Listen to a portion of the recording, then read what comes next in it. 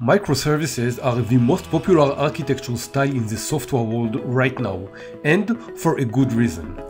Also, microservices architects are in high demand, which just keeps growing.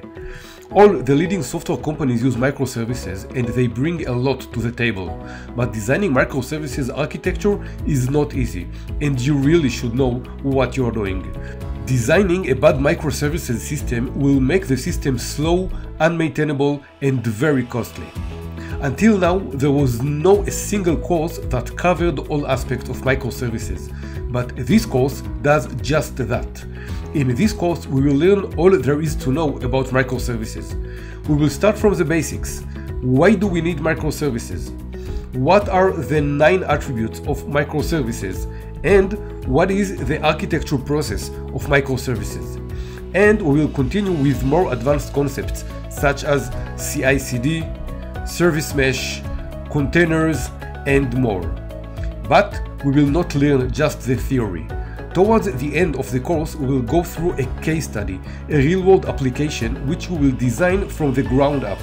We will go through the architecture process, we will map the components, and we will end up with a complete architectural diagram which you are free to download and use. And at the end of this course comes the real bonus. When completing the course, you are invited to download the microservices architectural checklist. This comprehensive checklist guides you through the whole process of designing microservices architecture. This checklist contains all you need to remember in a compact and easy to read format. Using this checklist will make your work much easier, will help you design great microservices systems, and will make you a much better architect.